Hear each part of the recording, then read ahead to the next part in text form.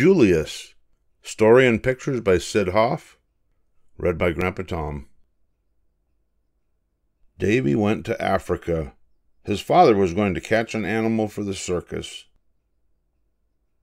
"Do you want a giraffe?" said Davy. "No," said Mr. Smith. "How about a lion?" said Davy. "No," said Mr. Smith. "Will an elephant do?" said Davy. "No," said his father. "I'm sorry. What we want is a gorilla," said Mr. Smith. "Some animals have all the luck," said the lion, giraffe, and elephant.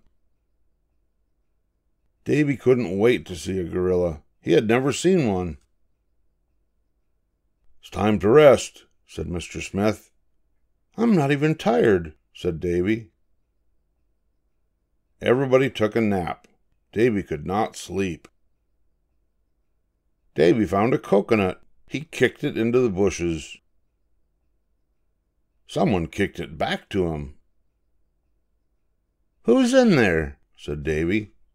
"I am," said a voice. "You're a strange-looking person," said Davy.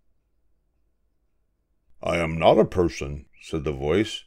"I am a gorilla. My name is Julius." They shook hands. Davy squeezed hard. "Ouch! You have a strong grip," said the gorilla. "Would you like to play football?" said Davy. "I'd love to," said Julius. Davy showed Julius how to throw a pass. He showed him how to catch one, too. Julius tackled Davy. "Now you tackle me," said Julius. "No, thank you," said Davy. "Look, I found a new friend," said Davy. "My name is Julius," said Julius. "Won't you join us for dinner?" said Mr. Smith. Julius had good table manners. He knew which fork and spoon to use. He made no noise when he ate his soup. "I hear you're looking for a gorilla, sir. Will I do?" asked Julius. "I was hoping you would ask," said Mr. Smith. "Of course, we'll be glad to have you." The men carried Julius through the woods. Sometimes Julius gave the men a rest. "Goodbye," said all the animals. On the ship, Julius made new friends. "The food is good, isn't it?" said a lady. "They could give us more bananas," said Julius. "I want a fur blanket, too," said a man. At last the trip was over. "Look me up in Boston," said a person. "Look me up in the circus," said Julius. "Don't you like cars?" said Davy. "I'd rather swing," said Julius. "You must be the new gorilla," said the circus man. "How did you know?" said Julius. "We work here too," said the clowns and seals. "I'm proud to be part of the team," said Julius.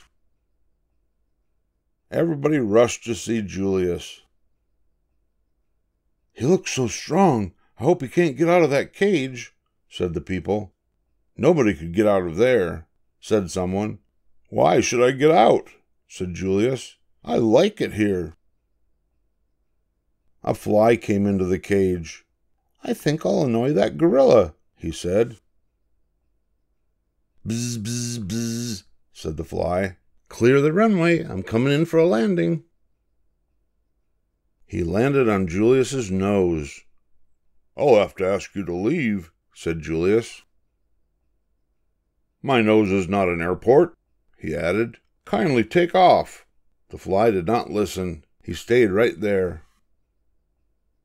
Julius shook his hand at the fly.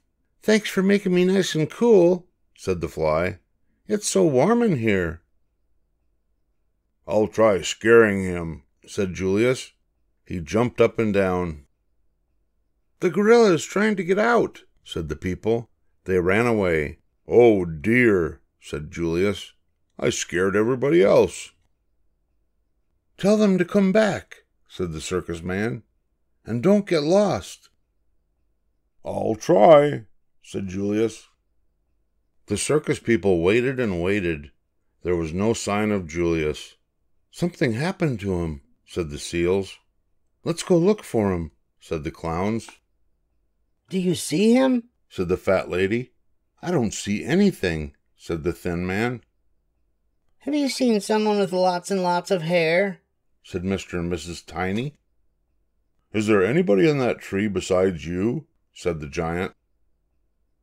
Gorillas should be easy to find, said the wire walker. Not this one, said the acrobats. Let's go to Davy's house, said the circus people. Maybe he knows where Julius is. Davy was playing football. Julius is lost, said the people. Have you seen him? No, said Davy. But once I kicked a coconut into the bushes and Julius kicked it back. Try it again, said the circus people. Davy kicked his football into the bushes. Someone kicked it back. Julius! Cried everyone. Oh, I'm so glad you found me. I was lost, said Julius. Please take me back to the circus. I love it there. Let's go, said the circus people. The clowns got ready. They gave Julius a mirror, too. We love to look at the gorilla, said everybody. I love to look at him, too, said Julius. The end.